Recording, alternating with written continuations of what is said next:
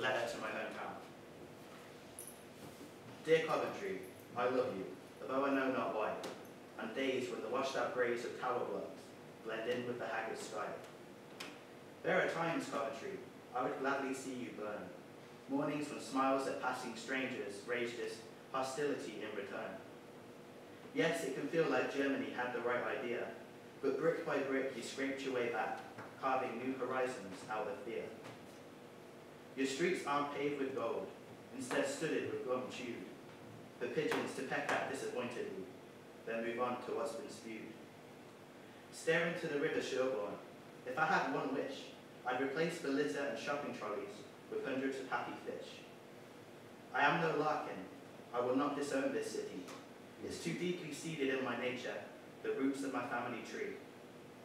From Hamilton up north and Dublin overseas, my whole gene pool travelled to benefit from your new thriving industries. Thus you fed and clothed my kin for 3 generations. To jump ship without giving anything back would call for explanation. Coventry, I bear witness to the efforts you make. Wanting tourist admiration induces scenic changes for their sake. You're like pretty women who haven't yet realised their best assets are not enhanced curves and keep the intelligence disguised. Sure, a coffee franchise here and there pleases the crowd, but don't forget historic significance is of what we should be proud. Spires punch the sky in triumph, cathedral walls stand tall, buildings both medieval and Tudor prove that Luftwaffe couldn't take it all. There are no goosebumps on Godiva, she is too strong to let winters spoil her ride, the legend. A proud city proves me wrong. Dear Coventry, I love you, and know exactly why. The same fondness reserved for parents and pets. I am yours, and you are mine. The spirit of Coventry rose from the ashes, its feathers a bit charred, beak slightly mangled, talons caked in blood and soot.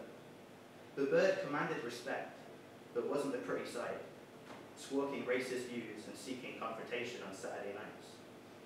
A phoenix has purity, born of fiery sacrifice. A pigeon will defecate where it eats and lives. On closer inspection, what had arisen turned out to be not quite a phoenix.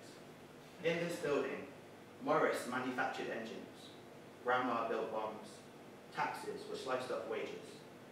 And now I sit inside this building, half listening to a lecture on the prospects for my future. They want me in motion, exploding with ambition, paying my share of the burden. I asked Grandma how it felt to hold death in your hands, to be a cog in the killing machine. She told me we didn't think of it like that. People back then just got on with it.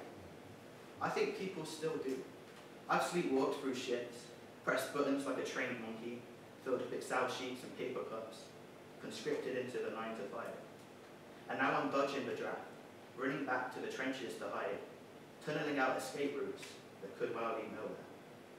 Some would call this cowardice, but it's only a tactical retreat, reloading before I go over the top, to battle again with reality. Cheers.